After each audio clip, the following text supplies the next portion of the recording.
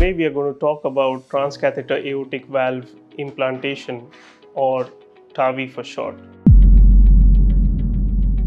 Hello, my name is Dr. Gautam Naik.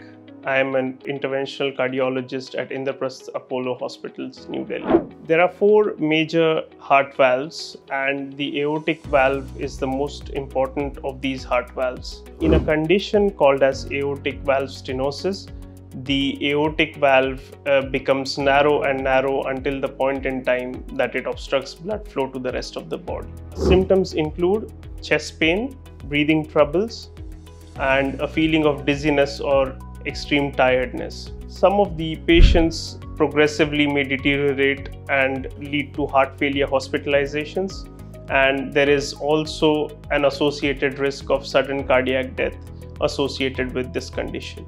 About 10-15 years ago, open heart surgery was the only option for these group of patients, and they were treated by surgical aortic valve replacement. But in the last decade or so, there is a new procedure called as Tavi, which is a keyhole procedure in which we implant a new heart valve through a puncture made in the groin. So there is no need for general anesthesia. This can be done under conscious sedation, and also the recovery is faster. There is no attendant chest wounds, and it has become a very popular procedure in the recent past. Aortic stenosis is a very serious condition, and medications are of very little help as a curative measure in this condition. This situation requires a valve replacement, either open heart or transcatheter aortic valve implantation, and the results of both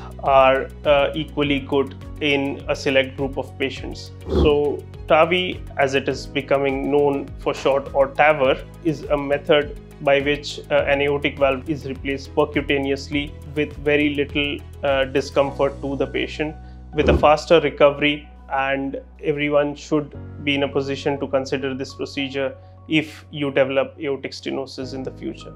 Thank you very much.